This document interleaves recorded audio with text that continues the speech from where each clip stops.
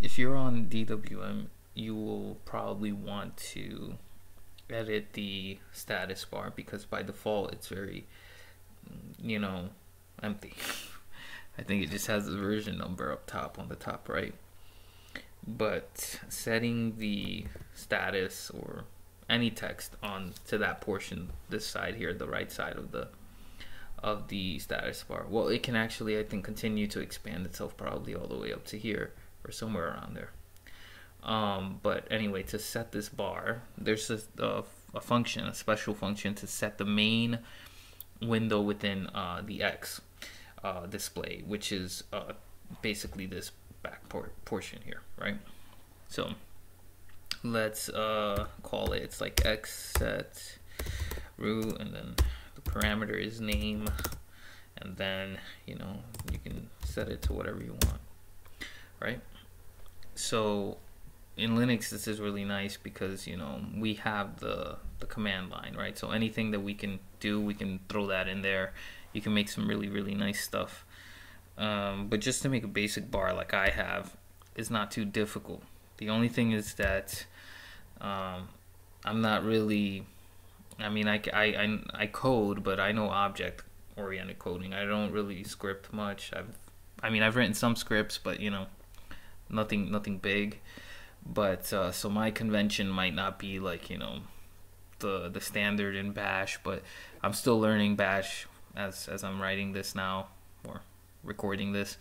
So maybe my methodology is kind of off sometimes, but I find that it works, and I really like the way that this bar came out. There are a few hitches that I found, but it's nothing with the actual use of the bar itself. It's just maybe if like I connect a different sort of device for like audio or something like that, some weird things happen in the parsing, so I need to fix the parsing when I get that data in, because I need to be more specific, I guess, in how I'm parsing. But this method here that I'm going to show kind of just works for the regular stuff that you got, and it works pretty much 100% of the time. Like I haven't had it do anything weird or crazy. So, but anyway, so let's start from the beginning, because I originally wrote this for a very underpowered machine, and a lot of people, when they write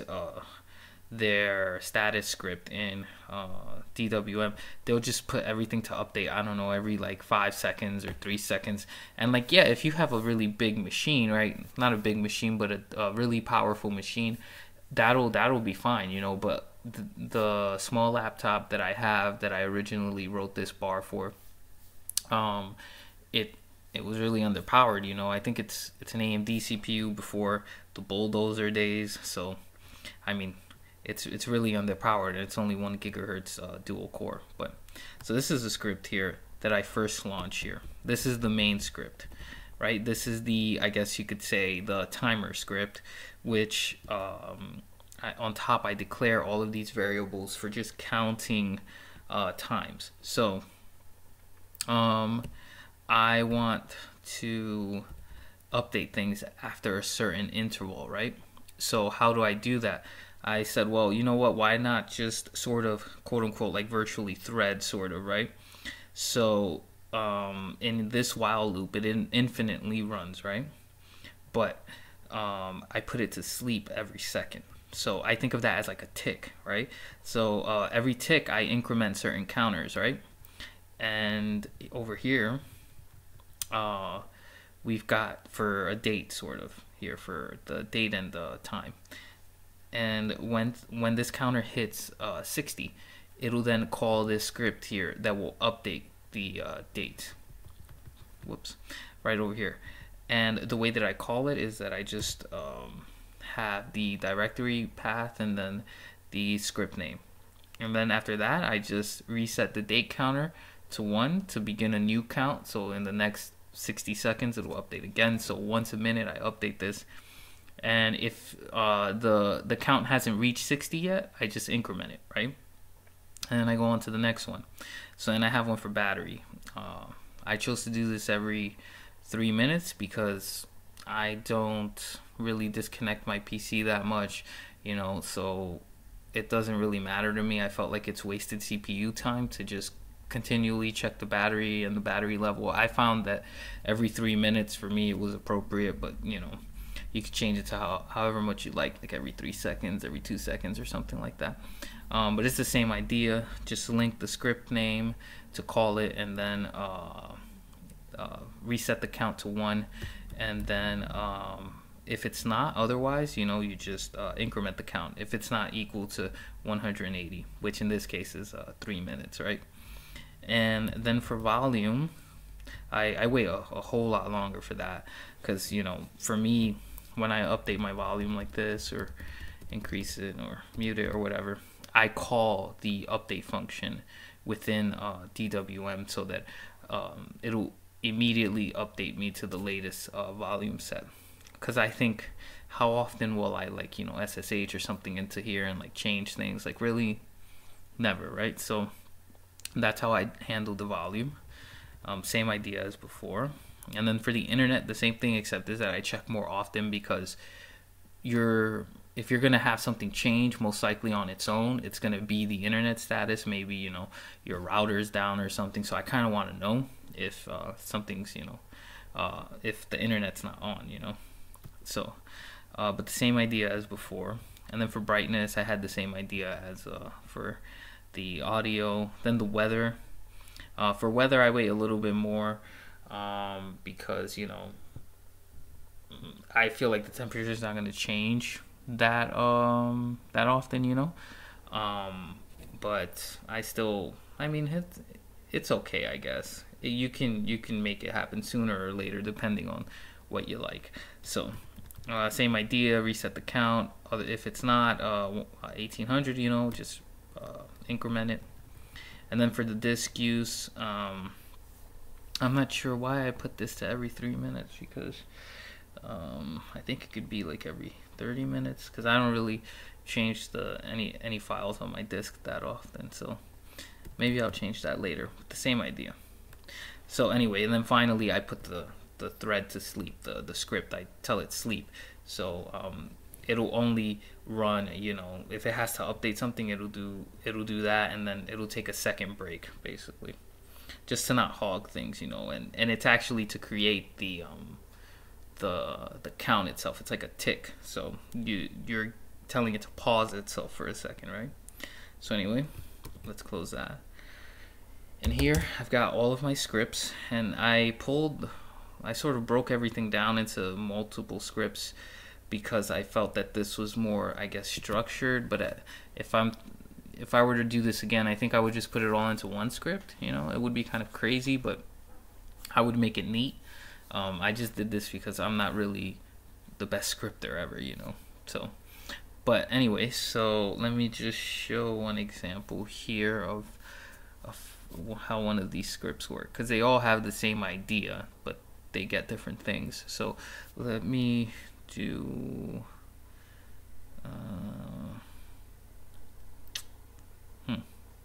internet status. Yeah. Okay. So in here, I use the command line command nmcli to get the Wi-Fi status, right? And when I first wrote this, I wanted to get the status of the internet as a whole. So I also wanted to check for Ethernet. And I was in the process of writing that, but I got kind of lazy because I'm always on Wi-Fi. I can't even remember the last time I've really gone somewhere and jacked into an Ethernet. So I got kind of lazy in doing that, but I should write it eventually, But anyway, so I first get the status string, then I parse out a space, the trailing and leading spaces.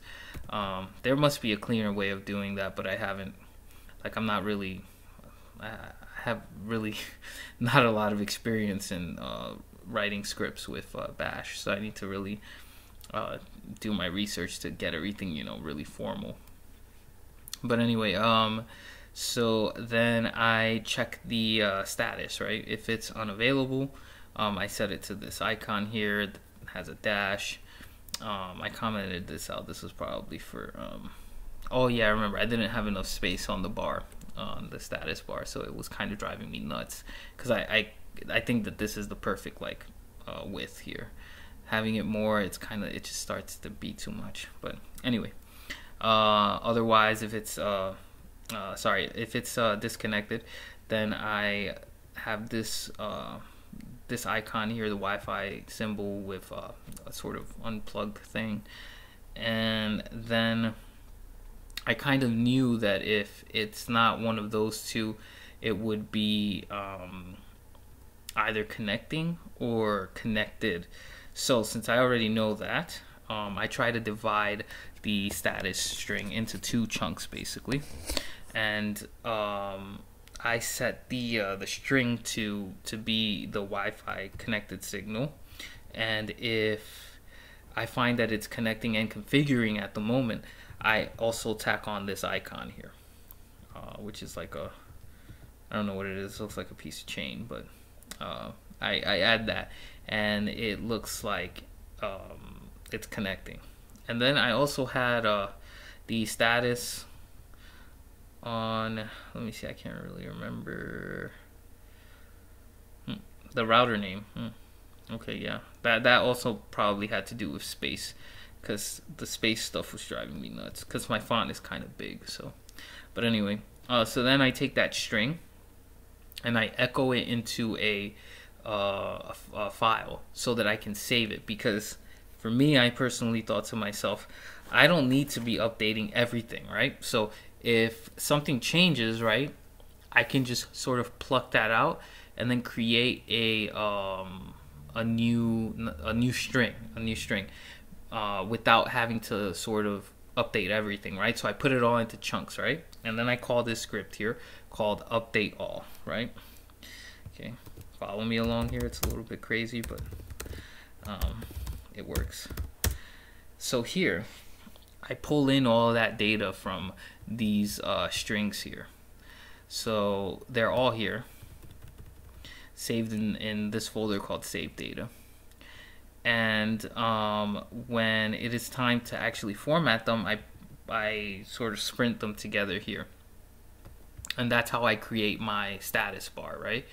And I put it all together right here from all the functions running. And then I try to read the previous string, and if it equals the previous string, what I do is that I just exit, because why waste CPU time setting the root window when the string is the same? So I exit out. Otherwise, I set the root window to this new string that I've created, and then I also save this string in a file called final string here, just so that I can then the next run compare it again and see, hey, are these the same? If they're not, update the screen. If they're the same, don't update the screen. So that's how my scripts kind of work. They're probably not the maybe not everything is sort of how it would be done traditionally under Bash, but that's the main idea. I have the bar update script here that you could think of it as the timer for everything. I forgot to mention also that I initialize everything in the beginning, so that when the script first runs, it will pull everything, not all at once. I still gave it time. So if you see here, like for example, the weather was supposed to update after 3 minutes.